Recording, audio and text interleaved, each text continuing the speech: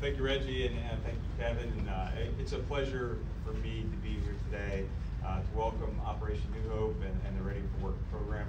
Congratulations to our graduates. And you may ask, why is the sheriff standing here supporting this program? And that's because we both have the same values, Operation New Hope and law enforcement. That's second chances and to keep our community safe. And I think everyone in their life has been given a second chance. I know I have, and I really like the mantra. Everyone's better than their worst day, their worst mistake here, and I truly believe that.